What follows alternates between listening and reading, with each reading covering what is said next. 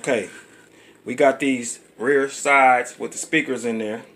So what happened with this is, since I had to push the speaker so far forward this way, so it wouldn't touch the ram or the metal brace for the convertible top that goes up behind here, right here.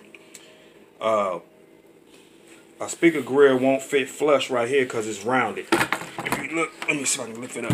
If you look, you see how it's rounded?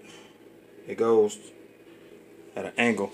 So what I had to do, I couldn't just make a regular speaker. Let me show you. Hold on one second. A regular speaker grill. See, this has to fit around the speaker, and then you have to have the top part. So I have to do it in layers, and then this part, you know, goes over that like that. And of course, it's gonna be grill around there and the grill in there. But even with that being done, hold on one second. Even with that being done, you see what I'm saying?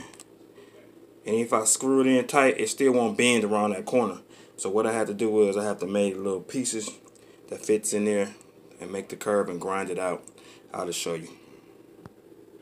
So this is what I did. So I made a piece like that to put in there, and I grinded the curve out so it'll fit flush. When I put a screw behind there to pull it back, it'll fit tight against there, and of course I'll route the edges and everything, so as you see from the front. But it will be a routed edge right there, across the top, and all along the side right there. So stay tuned to see how that turns out when I wrap it.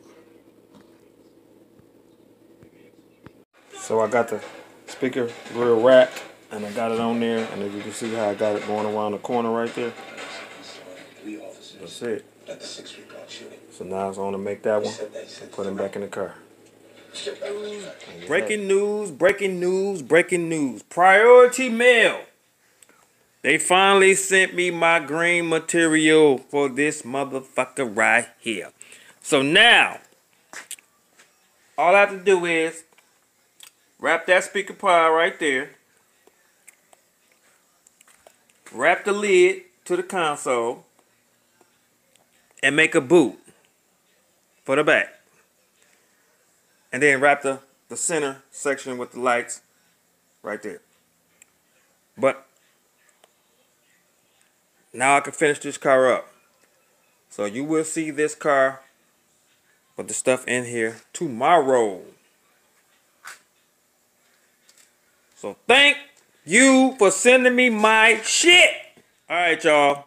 Back with this sparkly motherfucker. Look at that paint, man. When I bring this bitch out, y'all gonna have to kiss my ass. I'm taking over the low rider community. Alright. Finally got the damn orange in.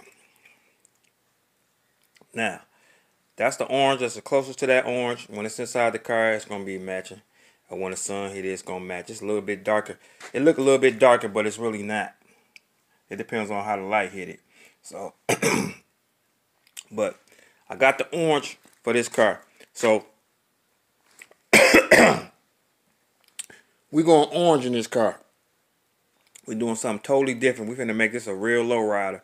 So we going orange, the magenta, and the purple.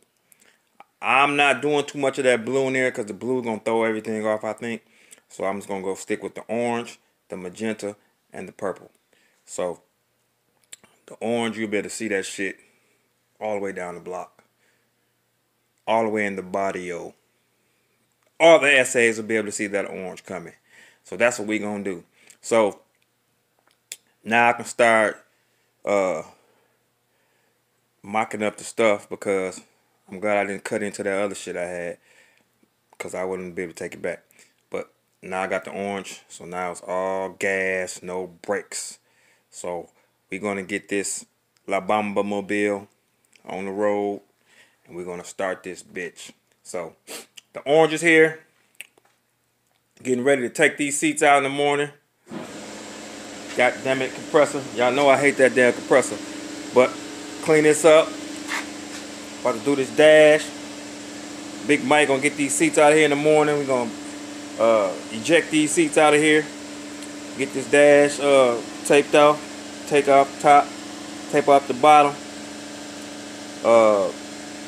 Get everything like we're gonna do. Get the dash done real quick. Put the orange. Well, I got some orange carpet coming. We gonna make it low rider style. So y'all stay tuned. The low rider La Bamba. Yes, sir. I holla.